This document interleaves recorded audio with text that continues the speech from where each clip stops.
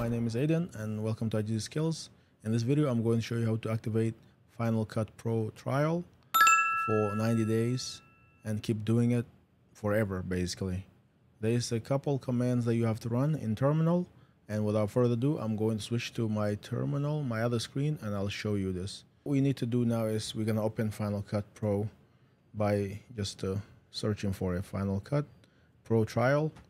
I had the trial for about a year almost now, and I wanted to show you how to leverage that for you so you can do it. You can see I have 16 days left on my Final Cut Pro, and I wanted to extend the 16 days to another 90 days, and I want to continue doing it. To do that, simply you can hit OK and close this. Let's hit OK, and we're gonna close this once more, and we're not gonna save anything. It's gonna try to cancel the background task and close it. So it's finally closed. Let's go to terminal, search for terminal. And once we open terminal, I'm gonna go to full screen to show you. All we need to type in this command over here.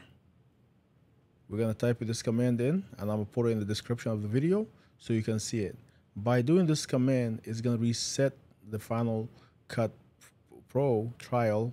It's going to delete the user data and basically reset it. It's not going to delete all the any project file or any timeline. It's just going to reset the the activation period. And I'm going to run it by hitting enter. By hitting enter, it's basically already finished running it.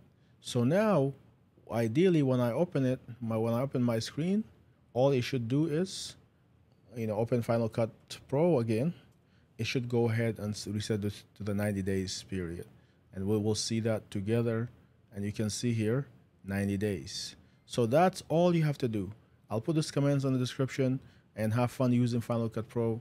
I definitely like it. I have a MacBook M1 Pro chip, and I use this to edit videos. I think it's better for me personally than it is on Adobe Premiere, and so that's why I use Final Cut Pro. I feel like there's some things that's simplified, and you can see this is what my Final Cut Pro looked like before. I was working on this project, yapping about cybersecurity incident, and so that's all I have for you. I hope this video was helpful. If you did find it helpful, please like and subscribe to the channel. It will mean so much to us, and have a great rest of the day. Take care. Peace.